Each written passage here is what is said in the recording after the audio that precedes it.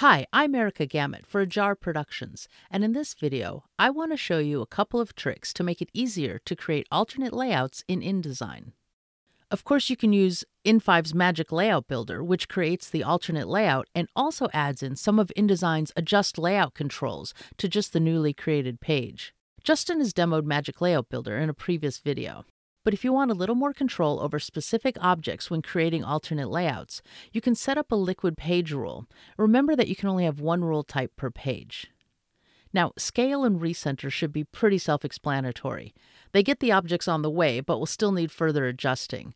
And that's what makes In5's Magic Layout Builder so great. It takes care of that adjusting for you.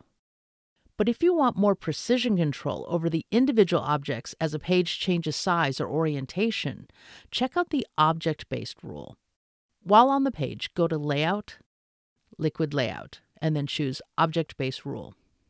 Let's start with each object's constraint controls. This is how you want each object to sit on the page. The first thing I think about is usually if I want it pinned to a page edge, either left, right, top, or bottom. And if you tell it to resize with the page, you can then pin it to the left and right at the same time, or to the top and the bottom at the same time. If you select an object with the Page tool, you can visually see how it will behave, which comes in handy sometimes. I can see that this is pinned to the top left, and the width will resize, but the height is locked. That's what those little icons mean.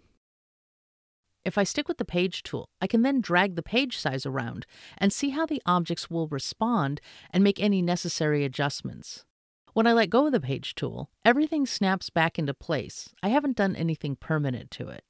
If an object contains a graphic, you can also choose Auto Fit, and that ensures that the image continues to fill up the frame fully. That's what I've done with this photo here. You can also set the content to use InDesign's Content-Aware Fit after the fact. There still isn't one all-powerful, make it look perfect at any size with one click button yet, and until then, these are just a few of the tools you can use when working with InDesign's alternate layouts to create fluid and responsive layouts with In5. Be sure to check out In5 at in5.us, and if you like this video, be sure to give it a like and subscribe to our channel. Thank you so much for watching.